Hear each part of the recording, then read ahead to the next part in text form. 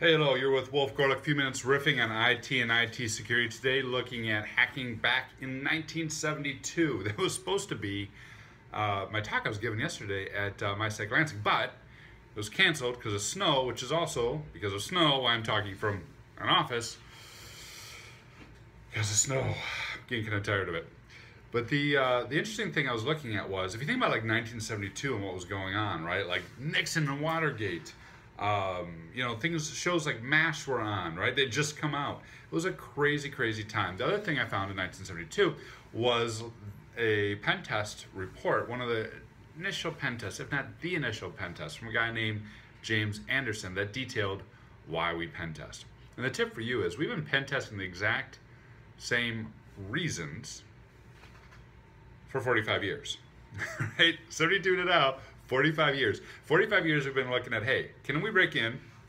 Can we demonstrate that the system isn't effective? And can we use that demonstration to get investment to increase our security? 45 years.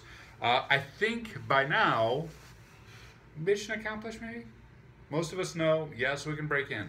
And most of us, of course, now are getting the resources we need to implement security controls. There's a growing awareness of the risk that's out there and due to high-level breaches and everything else. So we were like, yeah, we get it. You can break in.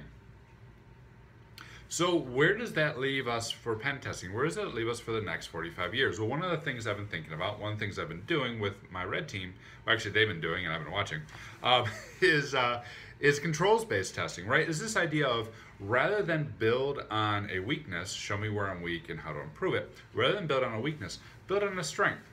Here's where I think I'm strong. Let me test that strength, and let me make that strength even stronger. Build on a strength and build a good defensive system. Instead of saying, hey, show me where I fail, say, hey, show me where I think I'm strong and where I might not be as strong as I think I am.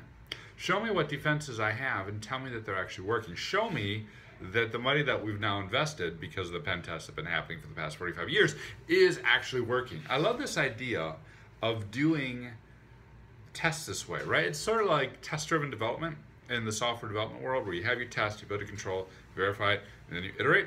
Same exact concept with security. Have your test, build your control, and test and test and test with the pen testers. Now, what that still means is regular pen tests will get in, the bad guys are always going to get in. It still means that breaches probably what happened. But hopefully, what it does mean is when the breach happens, it's not because we thought we had a control when we didn't. It's not because we thought we were safe or strong in an area, and it turns out we weren't. As a matter of fact, that's oftentimes what hurts the most, right? Because you invested, you think you're good, you've strengthened the control, you built policies and procedures, you did all this stuff, and the bad guy's still getting through it? That hurts. Hurts me deep.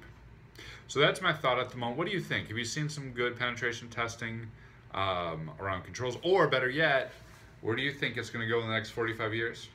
Comment, social media. Hit me up.